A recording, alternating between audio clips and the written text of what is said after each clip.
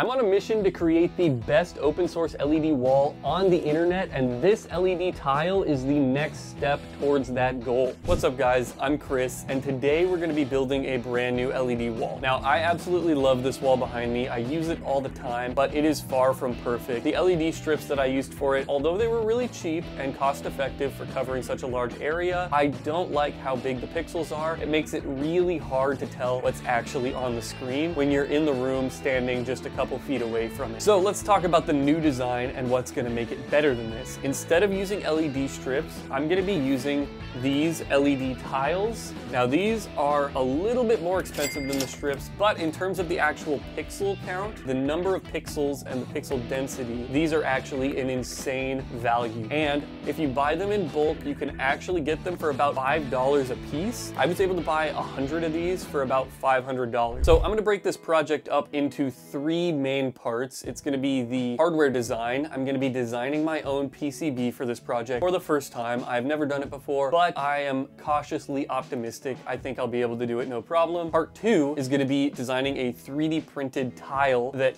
anybody can duplicate, and all the pieces will just snap together to make the assembly a breeze. And part three is gonna be the software design. I want the software to be scalable and modular so you can build any size wall that you want to and the code will still work. And of course, I'm going to make all of the code open source so anybody at home can make their own changes if you want to, and hopefully add features that I don't have the time to add myself. This portion of the video is sponsored by JLC PCB. They made the entire PCB manufacturing and design process so streamlined that I genuinely think that anyone can do it. More on them in a second. Let's see how I designed my very first circuit board. The brains of my board will be the ESP32S3 Mini system on a module. This means I won't need to buy any RAM or EEPROM because that's already included in the package. I'll be adding a USB-C port, a 3.3 volt linear regulator, 2 buttons for boot mode and reset, and a low pass filter for the chip enable pin. All of this comes from the ESP32 datasheet. I'll also be adding some pads to connect the LEDs and power supply, some pins for the rest of the GPIO in case I want to add features later, as well as a switch to toggle between USB and supply power. Finally, I'm going to add some 3.3mm headphone jacks to the UART and SPI pins of the microcontroller. This will allow me to daisy chain the boards together with cheap cables and still get reliable communication between them. This web-based circuit design tool is directly linked to JLC PCB's parts library, so it makes component selection a breeze. Once my schematic is done, I can just click Convert Schematic to PCB, and after a second of loading, all of my parts are right here, ready to be put onto my board. Now, I know I'm going to get some hate for this in the comments, but I just use auto route here to route all the components together. I could not be bothered to do all of this connecting myself, and it actually did work perfectly for me. So once I was happy with the way everything looked, all I had to do was go to fabrication and click one-click order PCB SMT, and just click yes here, and it'll check all the design rules. Boom. And then quantity, I did 20. PCB color, I chose black just because I like the way it looks, and one-click order will take you directly to JLC's website. Once I was happy with the way everything looked, all I had to do was click one-click order PCB SMT. It took me less than a day to go from a crude sketch to placing an order since the whole process is so streamlined. I did have to manually select a few parts that were out of stock, and JLC support was really helpful when I accidentally picked a part that didn't match the PCB.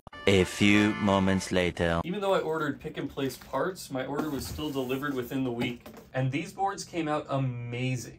If you're working on a project that needs a PCB, or if you want to recreate this one, be sure to check out JLC PCB using the links in the description. While I was waiting for the PCBs to get delivered, I threw together a modular tile design to make assembly a breeze. I started by taking measurements of the tile and drawing a grid that matches the LED spacing. I'm going to be printing this at a 0.2mm layer height, so I added a 1-layer thick base to diffuse the LED lights at the bottom here. And then I added some holes here. These round holes will allow me to run cables between them. And then these triangle holes are triangles because they'll print nicely without any support material, but I'm going to add a support beam that goes across here to hold the LED tile in place. And then I have these rectangular notches on the sides here that are going to allow me to clip the tiles together. Here's that crossbar I just mentioned. It'll hold the LED tile in place. You can see it has triangles here that'll fit into those triangle holes. And then I added some small notches here that align with holes in the PCB so the PCB can just snap into place without any screws. And finally, here's just a little tiny clip. I'm going to print a bunch of these to clip flip the tiles together. JLC does 3D printed parts as well, so my original plan was to order 96 of these tiles to build the whole wall from them, but it was going to be about $800, so I decided I had better print them myself. The design came out great, and everything just snaps together. Perfect. The only thing that didn't work great are these tabs I added for the PCB. They align with the holes, but they're just a little too brittle and end up just snapping right off. So I'll have to address that later, but oh well. And since the tiles come with connectors pre-attached, it was super easy to plug everything together. And there we have it, one fully assembled LED tile. So now that the panel is ready, I have started testing the firmware, and I found out the hard way that my SPI headphone jacks do not work because I have shorted together in the schematic the clock and data lines. So that's useless, but the UART still works, so we're going to continue this project testing those out instead. So this is the point in the project where everything started to go horribly wrong. I'm using a program called LMC SHD that takes a GIF image or even a screen capture of my PC and converts it into a pixel array. You can see it working on my LED wall up here and also on a single tile of my new LED panel. The problem is LMC SHD translates the picture into these scan lines, and in order to fill out this matrix tile here, I need to convert that from these lines into separate tiles that each break up the data individually, which is very difficult to do, and I honestly spent weeks trying to solve this problem, and I could not come up with an algorithm to do it effectively. So we're gonna fast forward to when I figured out how to use the Neo Matrix library for Arduino, because that ended up solving all of these problems. The Neo Matrix library allows me to define a tiled matrix just like this, and if I flash the example code, you can see, well, it's not quite right. I think what's happening is these tiles are flipped. I just noticed here in the documentation that the start needs to be in this bottom corner for these two when it's in the top corner for all the other ones. So I'll see if I can flip that around, and just like that, we are in business. Gonna have to make a few modifications to turn on these last two tiles over here, but all the processing is being done on board and I don't have to write any code other than those two lines.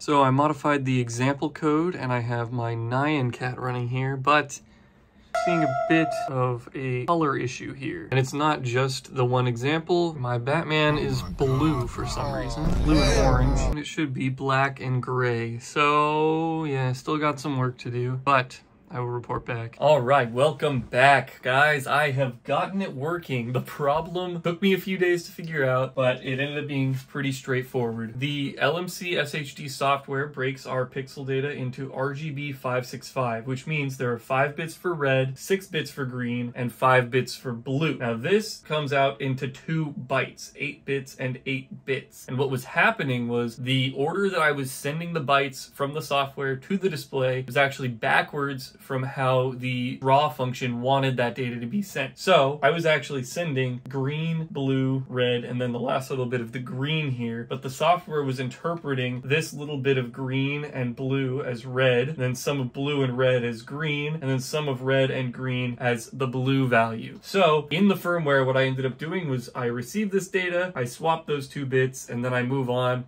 and I get the rest of the data. I do that for every 16-bit pair of bytes, and the result is that my colors on my display actually match the colors from the software. So let's take a closer look. Overall, I am really happy with how this tile turned out. I think the colors and the contrast look amazing, especially with the black diffuser as opposed to the white diffuser on my current wall design. In the next design, I'm going to have to get rid of the diffuser layer 3D print though, because it just takes way too long to print. I'm thinking I might try and use some of this car window tint because you can see it lets some light through, but it's still black, so it'll give that level of contrast. I'm also going to try and get rid of these grid lines where the tiles connect to get a more seamless final design. I'm going to have to make some changes to the software as well, because although the Neo Matrix library is great for this small matrix, once I have all 96 of these tiles, it's not going to be able to do all the processing on the microcontroller. I'm going to have to break up the video into separate tiles in software on the Windows side. So if you're excited to see those changes, be sure to get subscribed below. This LED wall here or this LED tile, I should say, has the same number of pixels as my entire wall currently has. So the new LED wall is going to have 16 times the total pixels as my current design. So if you're excited to see how that turns out, subscribe, leave a comment down below, and I'm excited to see you guys in the next video.